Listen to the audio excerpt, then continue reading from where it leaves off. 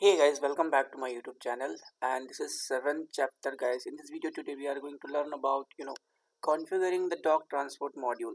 Again, it is a little bit lengthy video, but yes, I will be giving you complete overview about docks transport module. Okay, why it is important and what and all setting we need to do once installation is done. I hope this is going to deliver something for you, because even you will waste your time or you will spend your time, so it should not go wasted. Okay, you should learn something. That is my intention and I'm trying to deliver. So guys, in my previous video also I spoke about what is the use of docks transport.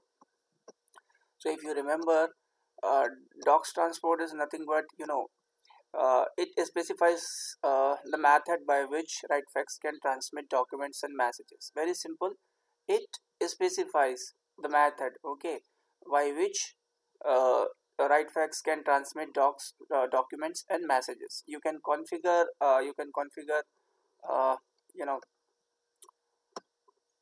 fax board for conventional fax transmission, fax board for fax over IP and SMS messaging.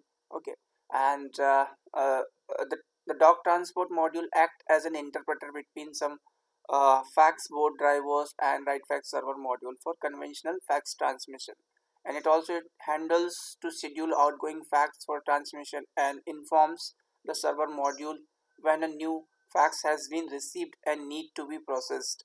And apart from this guys, the dock transport module must be properly configured to allow the RightFax server to send and receive documents.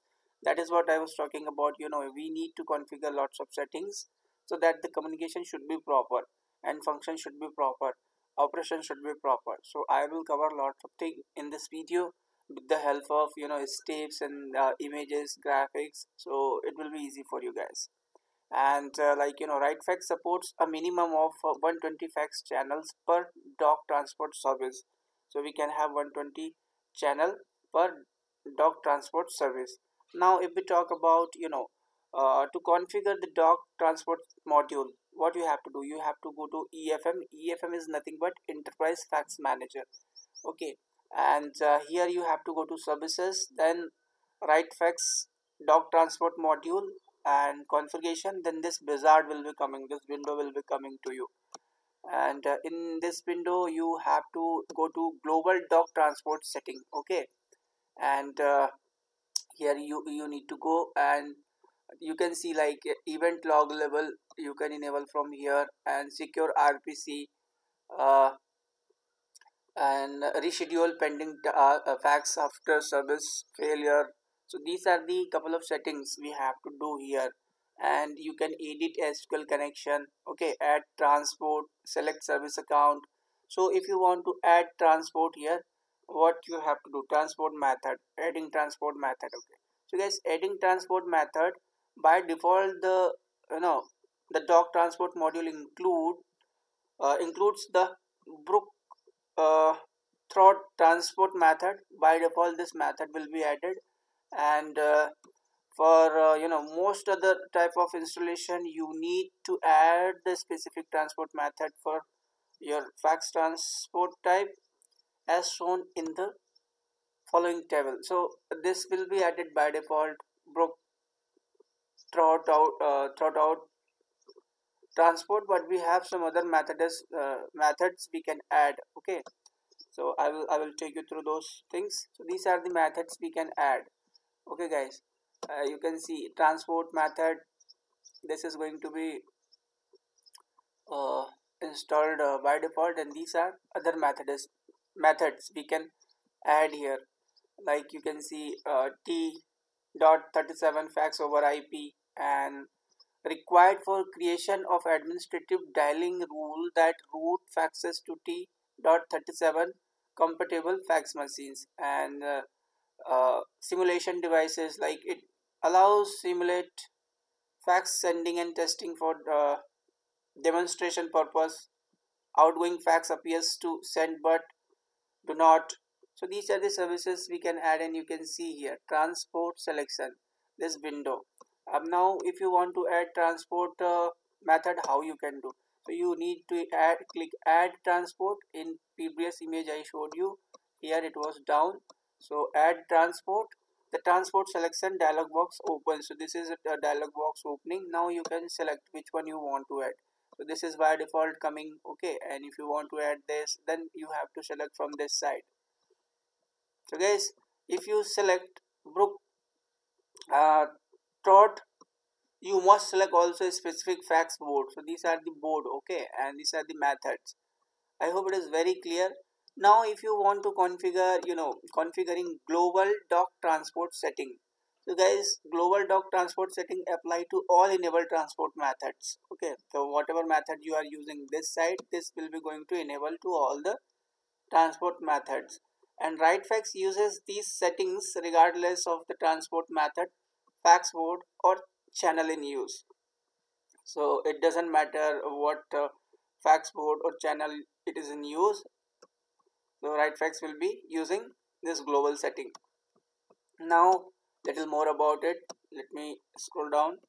So guys, to enable this global setting, you have to uh, 1 second. So you have to, if you want to enable global doc transport setting, just select this one and you will get this window. And here what and all you can do, like event log level. In multiple videos I'm talking about, if you want to select none, so no information will be coming. Chassis, critical and error only, error and major event only. Normal, if you select verbose, all significant events used temporarily to track and resolve problems. So these are the settings we can configure here. Event log. And apart from this, you need to be careful. Leaving the verbose log level for long period of time can fill up the event log and may prevent new events from being logged. So you should give less time here, okay. If you are configuring this one, then we should give less time. And now if we talk about here, like secure RPC. So guys, select this checkbox to encrypt the data exchanged between multiple RightFax doc transport. For example, remote doc transport, or between a RightFax doc transport module and the fax stat program. So if we are using multiple RightFax doc transport, then in that condition we should enable this secure RPC, okay. And RPC is nothing but remote procedure uh, cell. So it is something to increase security, okay, encryption. And apart from this, reschedule pending tasks, faxes after service failure. So if a doc transport service failure occurs while a fax is sending, the then when the service start again, it will mark the fax with a transmission error status. So if you want to enable this, you should enable this. This is very helpful. And apart from this, guys, here uh, Brook wrote Brook Trot fax board configuration. So you have to configure this board also. So guys, after you add a Brook Trot transport method to the doc transport service, you must configure it to be used, okay. With RightFax, the configuration step apply to all boards, whatever board you are selecting here. And this is how you can do it. Let me show you down. So guys, if you are selecting this, then you will get this many settings you have to enable, okay. CD timeout and audit and error connection, TTL line, dialing, okay. So here once again you have to go to this one and configure the advanced tab. Advanced setting optional, this is optional. And configure the following element for each board. Configure the default setting for board, okay. And uh,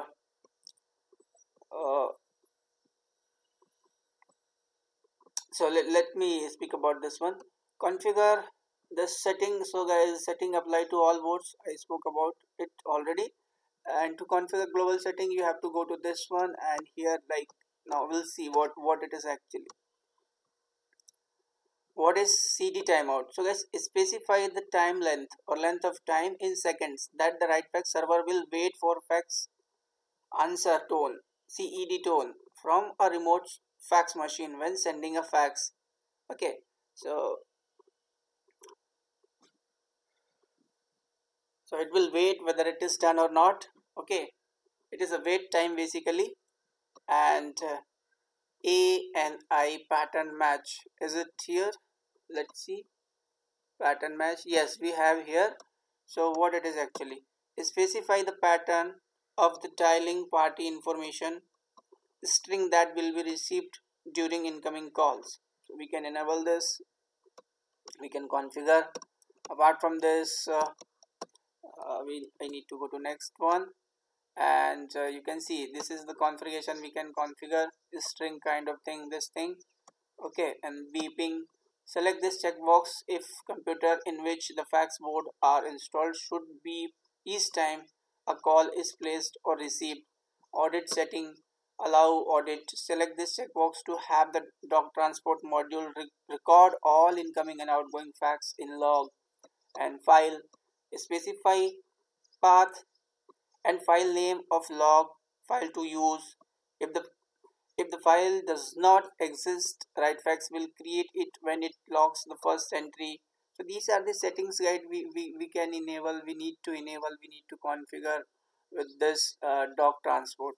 So I hope I have given enough demonstration about it, and the rest of things you can you can catch, you can read from here. Okay, I will move to the next one. So these are the settings. Okay, and I have spoken few things here, and the rest of thing you guys just go and have your exercise. I'm just moving to next page, and this is also I done. Okay, here we have certain levels, and you can see field name, format, length, description. These are, if you read a little bit from your end, then definitely will get more and more. And again, level 4. So error correction. So guys, you know, ECM is disabled. If this checkbox select this checkbox if error correction mode is disabled or does not exist. And RTN response, specify how RightFax will respond to RTN message, ignore or abandoned. TTL line setting. So guys, what it is actually, like select this checkbox to place a transmit terminal information, that is transmit terminal information line at the top of every page of an outbound fax. This line of text include the transmitting fax machine, the date and time of the transmission, the fax number, the fax page number, and the total page count. Okay, and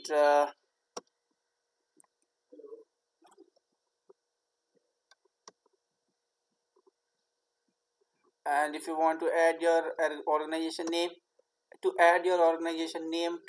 the TTL line, you need to go to services, RightFax doc transport module, transport configuration, and fax ID. And if you want to display time as GMT, display time as server, display time as UTC. So these are the other settings we can configure. We can configure prefix.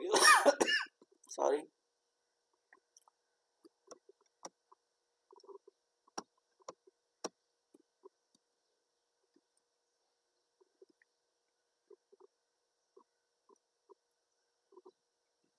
I went little down. Okay, here I was. And even we can configure dialing setting, prefix, postfix. Okay, so these are the settings we have with this, and very important, we need to configure each and everything. So here, call grouping setting, allow grouping. So select this checkbox. So you can see here, set fax ID for all channels. Okay, DID setting. And lots of things we need to configure once we go to this particular doc transport configuration, because it is very important and everything is required. So guys, allow grouping. Select this checkbox to allow the grouping of calls to the same number. Okay, whenever a fax is placed in the fax queue, call grouping checks the queue for another fax going to the same number. If another fax to the same number is scheduled, it keeps the line open and transmit the second fax. And maximum grouping is like enter the maximum number of pages 1 to 156 that the RightFax server will send to one phone number before hanging up and sending another set of fax pages. And apart from this, you can see lots of things. Again, we need to configure board number, board module number, DID settings, and set fax ID for all channels. So these are the settings we have to done. As much as you explore, you will come to know what and all we have with this and what and all we can do. And set capability for all channel, configure group throat and calling priority. So you can see here, like, configuring brook root channel. So for this, to configure a book root channel in the left pane, okay, in the left pane you have to go here and activate channel. First of all, select this checkbox, activate channel, this one, and then fax ID you have to give. Fax ID, let's see where it is, this one, fax ID here only. And then capability, this capability here only, you can see this one, like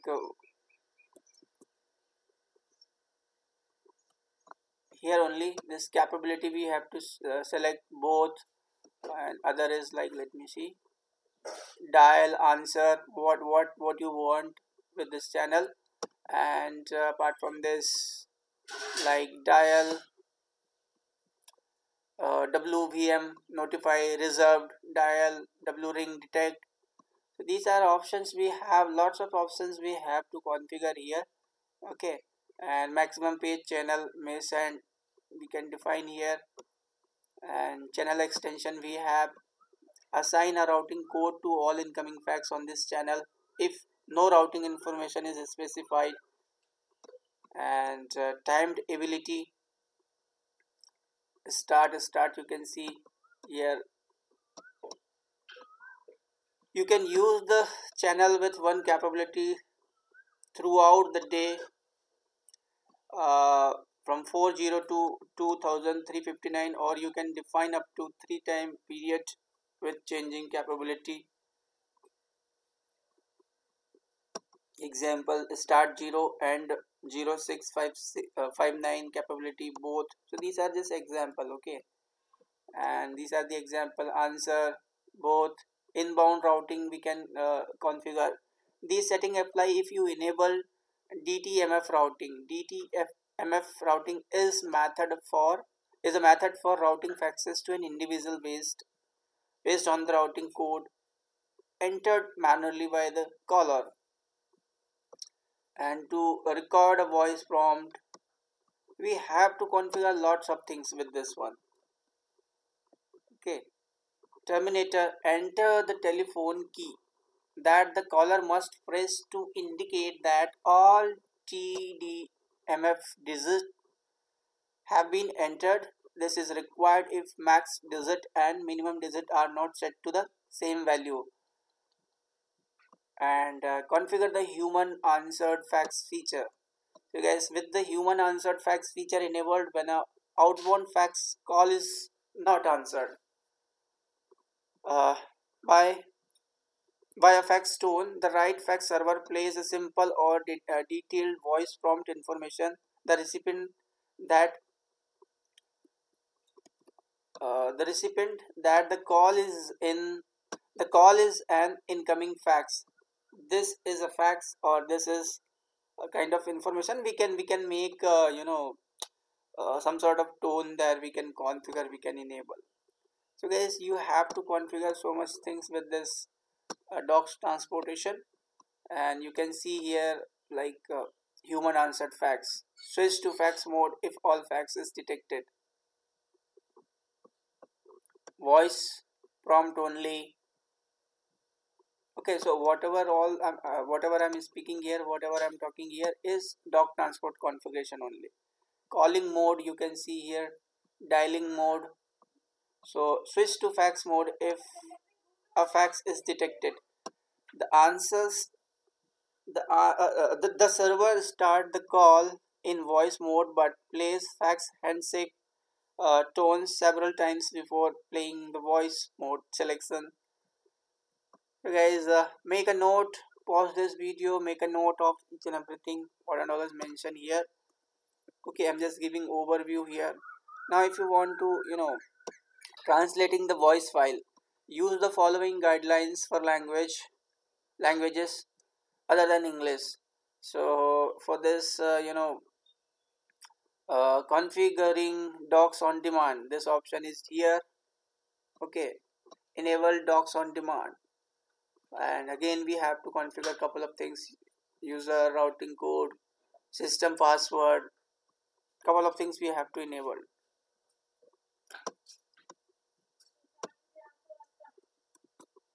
And you can see brook root registry settings, user account, name on cover sheet, call type, configuring T.37 fax over IP address. So guys, use the T.37 fax over IP fax transmission protocol to transmit faxes to T.37 compatible device over IP instead of dedicated fax channel. So this we can configure from where? Let's see. So again you need to go to this FOIP, okay, fax over IP, that is, and SMTP server address we have to give, email address in the from section, uh, okay, we have to give, you can see here. And apart from this guys, we can configure like configuring fax over IP failover. So in case if it is failing, what you can do, what will happen? So where I went, let me check. I think I went a little down. Okay, here I was. So configuring fax over IP address. So guys, in a fax over IP environment with multi-route technology topology, you can set up dialing rules that configure RightFax for real-time failover, fax over IP failover. When the primary fax over IP router or gateway is unavailable or timeouts, faxes are automatically routed to secondary router or gateway.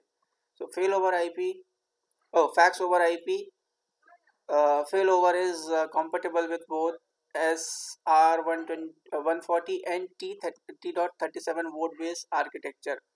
To enable uh, fax over IP failover, do the following: create two dialing rules that route faxes based on the outgoing router number. Set the rule that points to the primary router with a higher weight than a rule that points to secondary router. So we have to give higher number to primary and the lower number to secondary. And to define the dialing rule for fax over IP failover, uh, in the left pane under dialing plan, okay, right click dialing rules and then click new on the shortcut menu, and rule edit window will open. On the matching tab in the pattern box, enter that, let me scroll down, that when dialed is set to is sent via uh, fax over IP address. And guys, on the number adjustment tab in the append this box, type uh, the add sign. Okay, we have to give this add sign followed by the IP address of your network's primary fax over IP router, then click OK. Okay, so these are the settings we have to enable, and be very careful. and for example this is IP address 192.160.0.1 and at we have to give here. On the other tab in the extra rule wait box, set the wait to a value greater than 0 and then click OK. And you can follow the steps here, okay. And similarly guys, we have to configure one more thing here, that is okay, configuring RightFax SMS service. So you can configure the RightFax server to send messages, fax notifications and system alert via SMS, short message service communication protocol to SMS compatible devices such as cell phone, and two services are available: SMS via the push proxy gateway or RightFax SMS service. So we have two things here. Okay, one we can configure like SMS via push proxy gateway or RightFax SMS service. So again, if we want to configure this, then what we have to do? Okay, for this to configure the RightFax SMS service, I'm talking about SMS service. Okay, we have to see couple of notes here also, and like service account it is. So use administrator always. It is good to have that account. So guys, for this what you have to do, add the transport method. Okay, SMS device for we'll see later on this. Okay, you have to go to SMS device, and then again here we have lots of things to configure like RightFax SMS service data center, so unified state, Europe or custom proxy setting. Okay, so let me show you here. Select the location of the RightFax SMS service data center uh, for your service. Okay, and here you can see again we have to make lots of settings. Now you can see here like click custom. So here you can see this is a different one, I guess. Let me go little up. Okay, these are the things. Okay, here only this is the custom we have here. By default it shows United States on Europe and custom. So what will happen if we select custom here? Okay, that is what it is mentioned here. Click custom and then enter URL in the service URL box. Changing the data center setting required changes to your RightFax SMS service account. To change to a different data center option, contact OpenText customer support. And proxy setting also we can configure here. Okay, proxy setting. To use proxy server, select the use proxy server checkbox and then enter the following information: proxy server port number, ignore certificate, and RightFax SMS service credentials, username, password, test connection. Okay, now let's see now we'll talk about configuring SMS via push proxy gateway. So guys, again you can configure the RightFax server to send messages, fax notification and system alert via SMS and this thing. Okay, so this is the secondary service we can use. So for this what you have to do, you need to install this. Okay, let's see what it is actually. So guys, install the RightFax post proxy gateway on your server, on the server running the DocTransport service. So if we have installed uh, this DocTransport already, then we can install uh,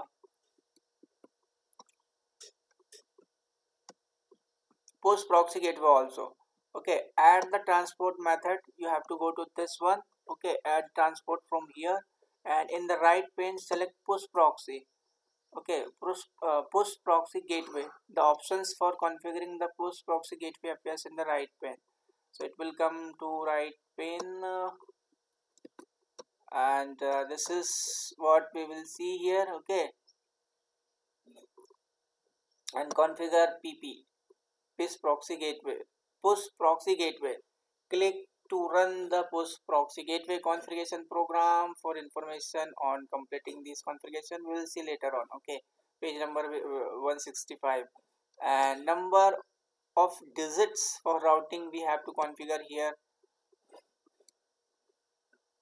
When the RightFax server receives an incoming message or SMS basically message, it can route the message to one or more mailboxes, and each RightFax mailbox user ID has a unique routing code. And configuring RightFax Connect.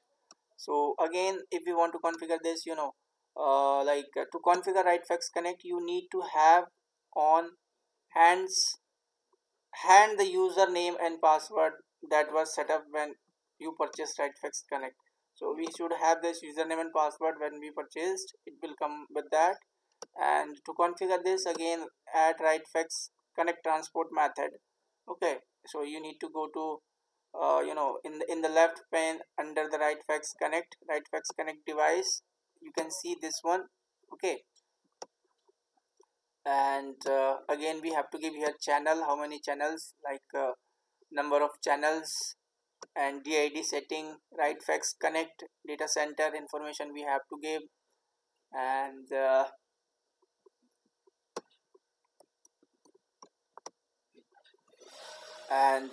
if we are using custom, then enter the URL in the service URL box, proxy setting, and these are the steps you have to follow. Now if we talk about configuring automated billing codes, so guys, this feature automatically applies billing codes to outbound faxes based on the user ID of the sender. And configuring automatic billing codes includes assigning domestic and international phone codes to specific RightFax users, and specifying dialing rules that tell RightFax when to dial those codes. And for this, again you have to go to DocTransport, and this is the first on the top, and enable user specific phone codes. Okay, and checkbox enable the automatic billing codes feature, and add RightFax user ID and domestic and international phone codes individually, or load them from tab delimited ASCII file. So if we have any file, we can add load file with the help of this, or we can make entry like international number, domestic number, and user ID.